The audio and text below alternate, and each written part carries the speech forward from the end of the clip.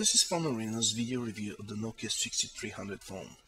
This is Nokia's slimmest device at only half an inch thickness, but it's also a very solid one.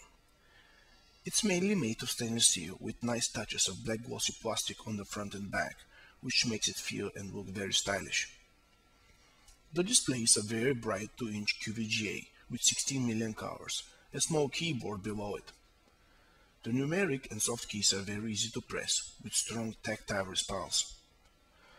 The only ones we have problems with are the volume rocker located on the right side, which is extremely hard to press and can barely felt. We are happy to see that Nokia has used 2.5mm stereo jack and mini USB instead of their pop-up port, but unfortunately the micro SD slot is below the battery cover, but still hot swappable.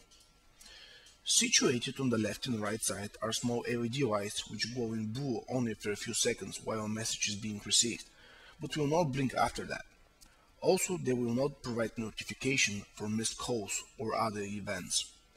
On the back is the 2-megapixel camera, which acts slow, has mediocre but usable interface, and just average image quality when shooting outdoors, and produced abysmal indoor images. Also, it lacks any kind of flash. The 6300 runs on Nokia Series 40 interface, and here we've chosen to have the active standby on. It shows a few shortcuts and information about the device. The main menu can be viewed as grid, list or tabs, and it's easy to navigate. Here you'll find all the standard things like phone book with up to 1000 contacts with multiple numbers and the organizer. The latter is very standard but has a nice calculator with extended functionality.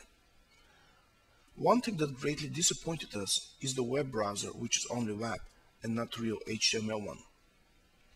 The phone also features music player and FM radio, and the two can use common equalizer. The volume to the speaker is very high and with very good quality, typical for Nokia. The outgoing sound is also very loud and clear. The only drawback we notice is that the voices in both directions are a little monotone and not very realistic.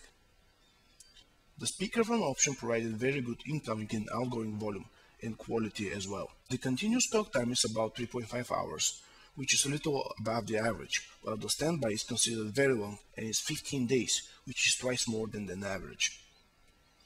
The 6300 is similar to the 8800 in features and functionality, but with a lot lower price. Its target audience are people who do not need smartphone functionality of the E-series, but want very elegant stainless steel device with small dimensions, solid body, and excellent display and feature set, but don't care so much about making a fashion statement.